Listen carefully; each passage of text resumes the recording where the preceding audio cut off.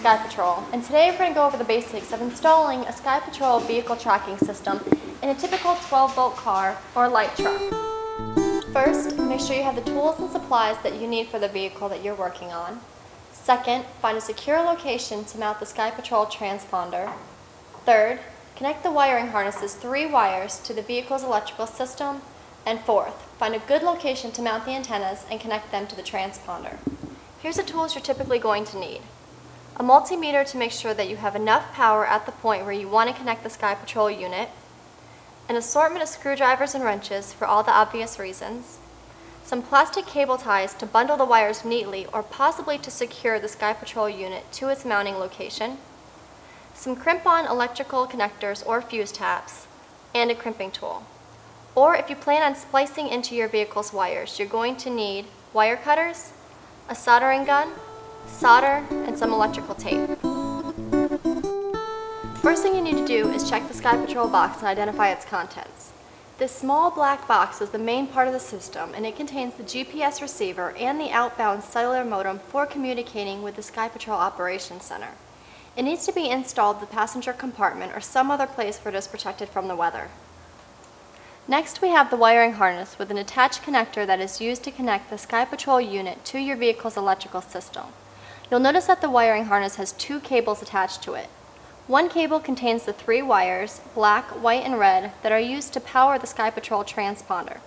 The other cable contains the wires for optional alarm inputs and a control output.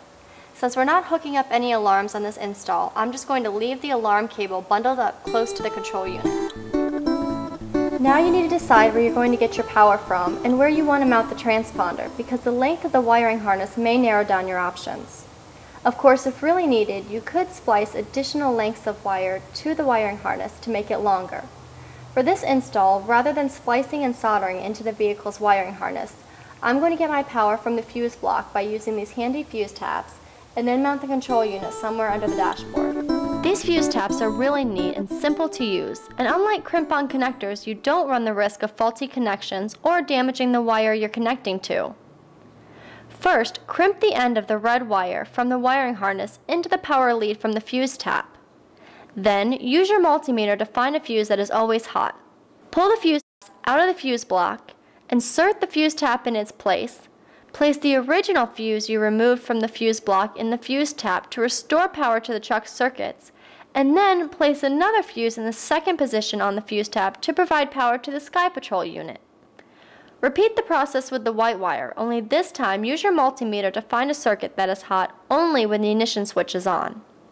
For this vehicle, I'm using the radio circuit since it is activated by the ignition switch.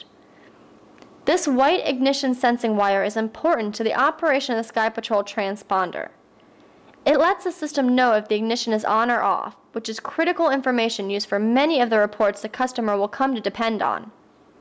It also serves another critical function.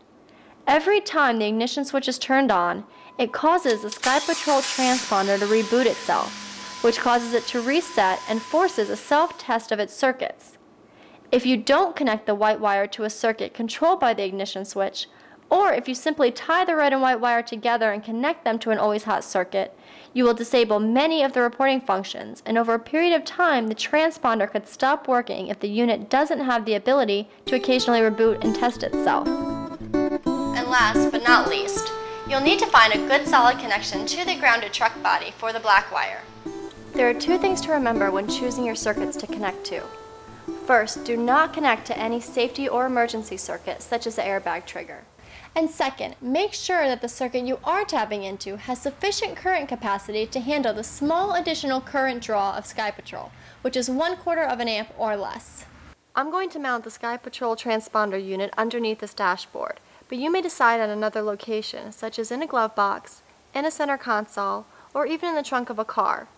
Any dry protected place is fine as long as you have access to constant power, ignition switch power, good grounding opportunities, and a place to mount the antennas so that they can see outside of the vehicle. The GPS antenna is a directional type of antenna that is designed to amplify signals that are coming at it from roughly directly above and down towards the horizon. After all, that's where the satellites are.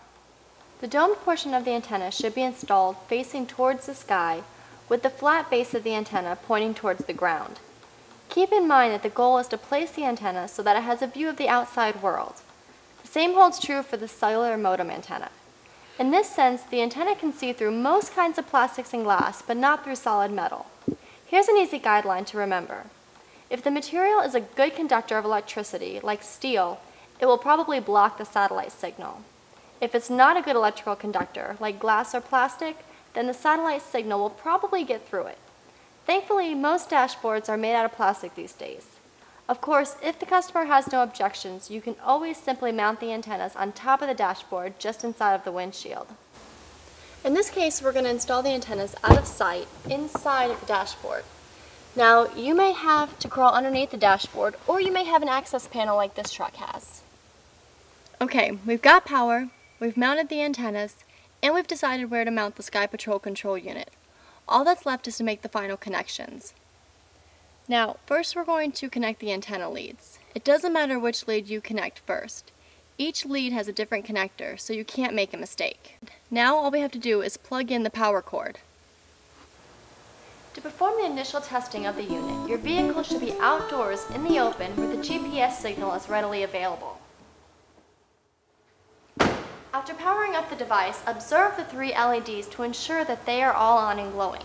It may take as much as 10 minutes for all the LEDs to come on and stay on the first time you power up the unit. Don't worry, this is normal. When you power up for the first time, you should leave the vehicle in the open for at least 20 minutes. This will ensure that the unit receives all of the initial information it needs to do its job. You don't need to leave the ignition on during this initial startup period. SkyPatrol is constantly listening, even when the engine is off.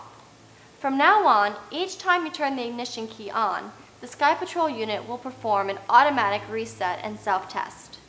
You can observe this by watching the LEDs each turn off and then cycle back on. This reset normally takes about 12 seconds to perform. The 3 LED lights on the front of the unit will help you to troubleshoot any connection problems. The green light on the right side of the unit is the power indicator.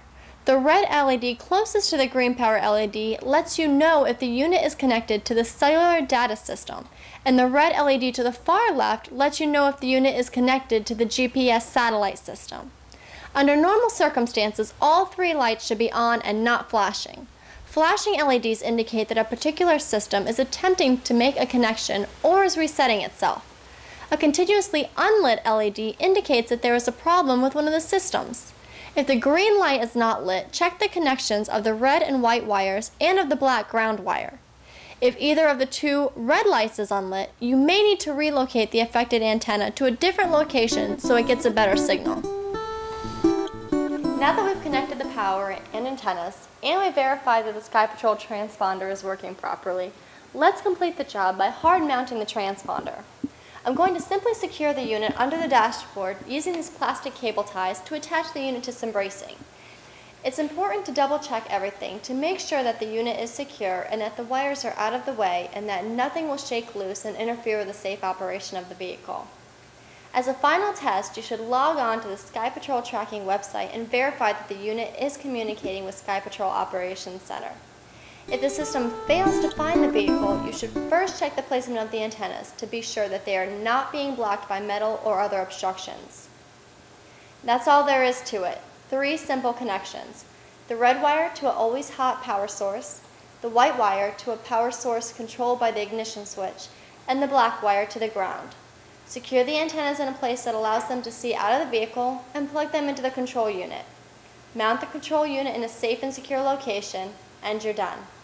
For more detailed information on installing or troubleshooting SkyPatrol, visit us on the web at www.skypatrol.com.